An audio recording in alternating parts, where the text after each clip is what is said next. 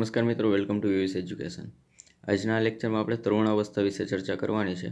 તો સૌથી પહેલાં એ પ્રશ્ન ક્લિયર કરી લઈએ કે તરુણાવસ્થા અથવા તો તરુણની અવસ્થા ક્યાંથી ક્યાં સુધીના સમયગાળામાં હોય છે। તો મિત્રો, તરુણની અવસ્થા એ 12થી લઈ અને 20 વર્ષ સુધીના સમયગાળાની અંદર હોય છે। અમુક લોકોએ જે તરુણાવસ્થાને ઓળખાવી છે તો એ કઈ રીતના ઓળખાવી છે?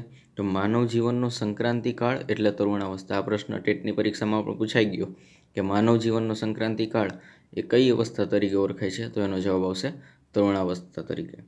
માનવ જીવનનો ઝંઝાવાત અને સંઘર્ષનો સમયગાળો એટલે તરુણાવસ્થા, કે માનવ જીવનની અંદર જે ઝંઝાવાત અને સંઘર્ષનો સમયગાળો છે એને તરુણાવસ્થા કહી શકાય। તો આ તરુણાવસ્થાની જે મહાનુભાવોએ વ્યાખ્યા આપી છે એ વ્યાખ્યાઓને હવે જોઈ લઈએ। તો સૌપ્રથમ વ્યાખ્યા છે, તરુણાવસ્થા એ પ્રત્યેક વ્યક્તિના જીવનનો એવો સમયગાળો છે કે જે કિશોરાવસ્થાના અંતમાં શરૂ થાય છે અને યુવા અવસ્થાના પ્રારંભમાં સમાપ્ત થઈ જાય છે।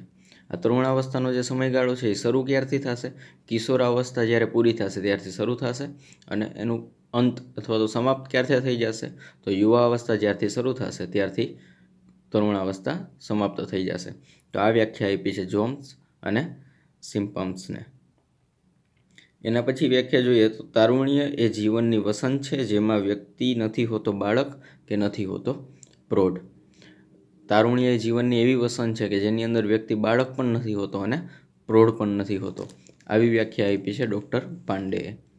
એના પછી ત્રીજી વ્યાખ્યા જોઈએ તો તરુણાવસ્થા એ જીવનનો એવો સમય છે જેની અંદર વ્યક્તિ પોતાને સાચી રીતના ઓળખતા શીખે છે અને પોતાને શું લાગે છે એનું સચોટ ભાન થાય છે, અથવા તો એવું કહી શકાય કે પોતાના મંતવ્યને સમજતો થાય છે, બીજા આગળ રજૂ કરતો થાય છે। તો આ વ્યાખ્યા આપી હતી ફિડનબર્ગે। અને એના પછીની વ્યાખ્યા છે કે તરુણ એટલે તારક અથવા તો તારે તે તરુણ। આ વ્યાખ્યા આપી હતી વિનોબા ભાવેએ। એના પછી અવસ્થાના આધારે તરુણાવસ્થાના 4 પ્રકાર પાડ્યા છે। તો એ 4 પ્રકાર કયા? તો પૂર્વ તરુણાવસ્થા, પ્રારંભિક તરુણાવસ્થા, મધ્ય તરુણાવસ્થા અને ઉત્તર તરુણાવસ્થા। પૂર્વ તરુણાવસ્થાની અંદર છોકરાની ઉંમર અને છોકરીની ઉંમર વચ્ચે ડિફરન્સ છે। એ કયો છે? તો પૂર્વ તરુણમાં છોકરીની ઉંમર હશે 11થી 12 વર્ષ અને છોકરાની ઉંમર હશે 13થી 14 વર્ષ। પ્રારંભિક તરુણાવસ્થામાં છોકરીની ઉંમર હશે 13થી 14 વર્ષ અને છોકરાની ઉંમર હશે 15થી 16 વર્ષ। મધ્ય તરુણાવસ્થામાં છોકરીની ઉંમર હશે 15થી 17 વર્ષ અને છોકરાની ઉંમર હશે 17થી 18 વર્ષ। ઉત્તર તરુણાવસ્થાની અંદર છોકરીની ઉંમર હશે 18થી 21 વર્ષ અને છોકરાની ઉંમર હશે 19થી 21 વર્ષ। આની અંદર પ્રશ્ન કઈ રીતના પૂછાય? તો કદાચ આવો પ્રશ્ન બની શકે કે મધ્ય તરુણાવસ્થાની અંદર છોકરાની ઉંમર ક્યાંથી ક્યાં સુધીની હોય છે? તો એનો જવાબ આવશે 17થી 18 વર્ષ। અથવા તો ઉત્તર તરુણાવસ્થામાં છોકરીની ઉંમર ક્યાંથી ક્યાં સુધીની હોય છે? તો જવાબ આવશે 18થી 21। એન્સાઇક્લોપીડિયા ઓફ સાયકોલોજીના આધારે તરુણાવસ્થાની ઉંમર જે છે એ ફિક્સ કરી દીધી છે। તો છોકરાઓ માટે તરુણાવસ્થાની ઉંમર એન્સાઇક્લોપીડિયા ઓફ સાયકોલોજીના આધારે 15થી 21 વર્ષ અને છોકરીઓ માટે એન્સાઇક્લોપીડિયા ઓફ સાયકોલોજીના આધારે તરુણાવસ્થા માટેની ઉંમર 13થી 21 વર્ષ। કદાચ આવી રીતના પ્રશ્ન બની શકે કે એન્સાઇક્લોપીડિયા ઓફ સાયકોલોજીના આધારે છોકરા માટે તરુણાવસ્થાની ઉંમર કેટલી? તો 15થી લઈને 21 વર્ષ સુધી। એના પછી આપણે જોઈએ કે તરુણાવસ્થાના લક્ષણો શું છે? તો તરુણાવસ્થાનું પહેલું લક્ષણ છે અસ્થિરતાનો સમયગાળો। અસ્થિરતાનો સમયગાળો કઈ રીતના? તો આપણે અગાઉ વ્યાખ્યામાં જોઈ ગયા હતા એમ તરુણાવસ્થા શરૂ ક્યારથી થાય? તો કિશોરાવસ્થા જ્યારે પૂરી થાય ત્યારથી તરુણાવસ્થા શરૂ થશે। એટલે કે તરુણ જે છે એ બાળકોની આદતને મૂકી નથી શકતો અને જે પ્રૌઢ અથવા તો યુવાન છે એની આદતને અપનાવી નથી શકતો। આવી રીતના તરુણ અસ્થિરતાનો સમયગાળો છે। બીજું કે તરુણાવસ્થા એ પ્રશ્નાવસ્થા છે। તો આપણે જાણીએ છીએ એમ કે જ્યારે વ્યક્તિ તરુણાવસ્થામાં પહોંચે છે ત્યારે એની અંદર શારીરિક અને જાતીય એમ ઘણા બધા ફેરફાર થાય છે। તો એ આ ફેરફારને લઈ અને અંદરો અંદર ગૂંચવાયા કરે છે। આથી તરુણાવસ્થા એ પ્રશ્નાવસ્થા છે। બીજું જોઈએ તો કટોકટીનો સમયગાળો છે। કટોકટીનો સમયગાળો કઈ રીતના? તો આ જે પ્રશ્નો થાય છે એ કોઈને પૂછી શકતો નથી અથવા તો પૂછવામાં કંઈક શરમ કે સંકોચ અનુભવે છે। આથી એ પ્રશ્નોનું પોતે ઉકેલ મેળવવામાં એ એકલો અટૂલો થઈ જાય છે અને આથી એને એવું લાગે છે કે મારી જીવનની અંદર ખૂબ જ કટોકટી ચાલી રહી છે। આથી કટોકટીનો સમયગાળો છે। બીજું કે પ્રચંડ પરિવર્તનનો સમયગાળો। અગાઉ વાત કરી એવી રીતના આની અંદર શારીરિક અને જાતીય એમ ઘણા બધા ફેરફાર થાય છે।